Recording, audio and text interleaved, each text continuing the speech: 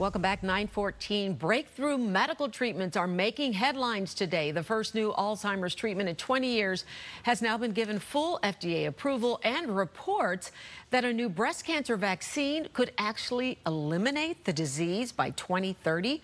Fox Medical Team's Dr. Mike joining me to discuss this morning. Wow, Dr. Mike, let's start with this breast cancer vaccine.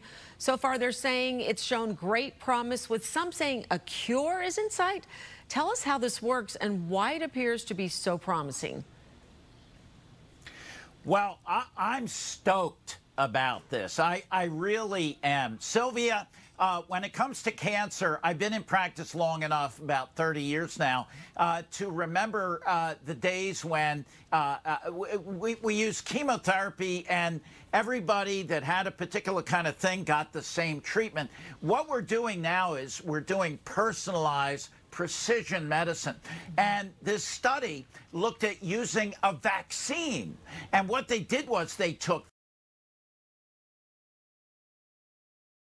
breast cancer. That's a particularly nasty type of breast cancer that has a high incidence of recurrence.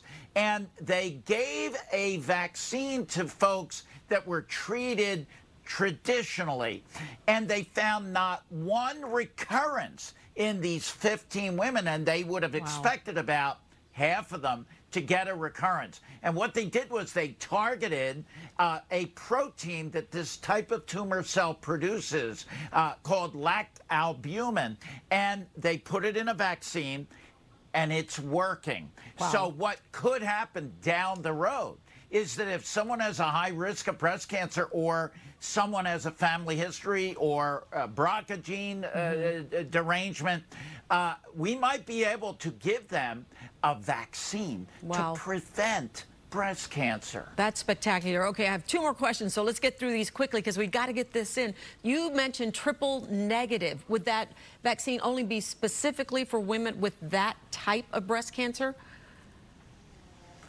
This particular vaccine, yes, but they're working on other types of breast cancers, even pancreatic cancer, ovarian cancer. It's the future's so bright, Sylvia. You gotta wear shades. Okay, I love to hear that, doctor. I love to hear that. Okay, let's move on to this Alzheimer's drug that was announced a few weeks ago. It's been shown to significantly slow this disease progression in patients.